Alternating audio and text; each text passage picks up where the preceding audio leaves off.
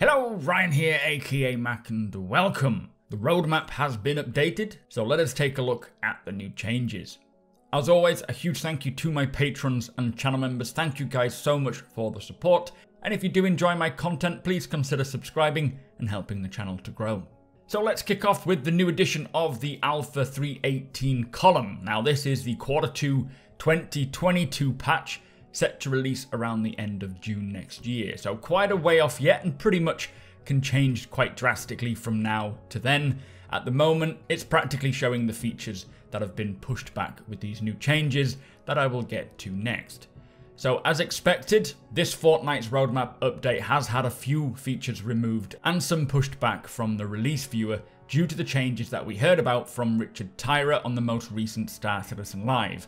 And to briefly reiterate on what was said, the work on the features that are either removed or pushed to a later date is still ongoing. They've not stopped working on them, however they will be implementing them into Squadron 42 first to fully prove them out, and then when ready and when they have developed enough use cases for the feature, they will then bring them to the PU.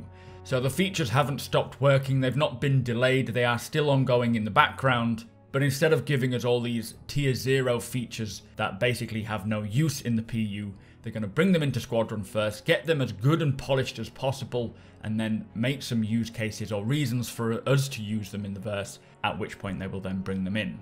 So the features that have been pushed back and are now in the newly included Alpha 318 column are as follows. We have FPS radar and scanning, active feature EVA tier 2, hacking, and 0G push and pull, all of which Richard Tyra did speak about a little bit in Star Citizen Live. I didn't realise that was actually a clue to the ones that were being pushed back. And it is a shame because these are some really good features there, but of course I would rather have them with more significance than just the basic implementation. The features temporarily removed from the roadmap in order to be rescheduled are cutting tier 2 and weapon charge and drain tier 0 tech. So thankfully, as it stands right now, salvage has been left untouched. Fingers crossed it remains in for the end of year patch and we can be salvaging at the end of the year. I don't think it's really relevant to Squadron 42 is salvage, so at the end of the day I don't think it's something they need to bring into Squadron first, as it is more of a gameplay loop like mining is, for example, so they can hopefully just bring that in. Let's hope it doesn't get pushed any further. And in terms of what has been pushed back, that was a lot less horrific than I was expecting. But that's not to say that we won't see other things getting pushed back later down the line. But as I say, I would prefer to have something more established than something that I can barely use in the PU right now.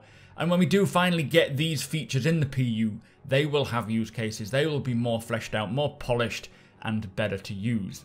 Anyway, let's get on to the good news. There are a couple of new features added to the release viewer, and both of these are Arena Commander specific. We have Scoreboard UI improvements and Pirate Swarm, Vanduul Swarm improvements. For the Scoreboard UI improvements, this is now coming with Alpha 315 and is already committed. And this is the converting of the scoreboards in Arena Commander and Star Marine to work with building blocks. The new interface will give players real-time access to position, name, rank, score, objectives, kills, deaths, assists, and ping. For the Pirate Swarm, Vanduul Swarm improvements, this is now new on the Alpha 318 patch, and this will involve a detailed rebalance of the waves in Arena Commander's 2 game modes, aiming for a more engaging player experience. Now, as much as I'm not playing Arena Commander and haven't actually played it for a long while, if all of these improvements make it worthwhile for me to jump back into it, maybe to get some practice or work with the org, then I will certainly give it a go. So right now, I can take it or leave it, but it's good to see that Arena Commander is getting some love. And this is the Fire Sprite team who are working on Arena Commander, Theatres of War, and all things electronic access, who I do believe have just been bought by PlayStation. So I would be very interested to hear what this means for their work with CIG. Hopefully we'll have some insight one day soon. Someone has asked them on Twitter about this, and they just said at this time they're not ready to give any information. So I expect we will hear more later down the line, and hopefully it doesn't affect CIG's partnership with them, and they can continue bringing Theatres of War and Arena Commander. Now, to finish with, many of Alpha 315's features are now committed which is making me very happy. The following cards are all committed into the 315 release, which means CIG are around 95% certain they will be in the build and not get removed.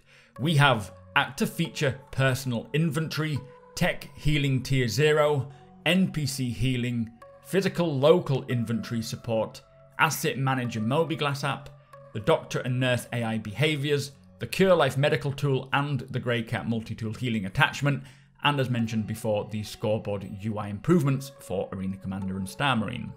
So there are so many now committed, and many of these are the ones that I wanted to see committed, like Personal Inventory and Healing. I am very, very happy to see them. And now all that remains to be committed are the 2 clinic types for Grimhex and the space stations, the new Babbage and Orison hospitals, AI shops and patrons, and the ships like the Redeemer, the A2 and both the Starfighters, which I am not worried about. I'm confident that the ships will release with 315 or even in 315.1. Also, the Ares size 7 weapons are not committed either. And personally, the features that make Alpha 315 amazing are all now committed. And my god, this is going to be such an amazing patch. The hype is definitely real for me now. Roll on, CitizenCon. So that was the roadmap update. Great to see the new edition of Alpha 318, even if it is just more of a Fallout patch for now. And I was honestly expecting a much worse knock-on effect of the new changes to the release strategy, but I don't feel like they're finished yet. I do think there's still going to be some that do get removed or pushed back so they can focus more attention to them. But for me though, I am just really happy to see 315 getting locked in, and the run up to CitizenCon is going to be very exciting. But with that said, I will be discussing this and more over on Twitch. I may even be live right now. So if you want to hang out with myself and my awesome viewers, you are all more than welcome. Please consider subscribing. Hit that thumbs up if you don't mind. It does the channel a big favor. Tick the bell if you want to be notified when my videos go live.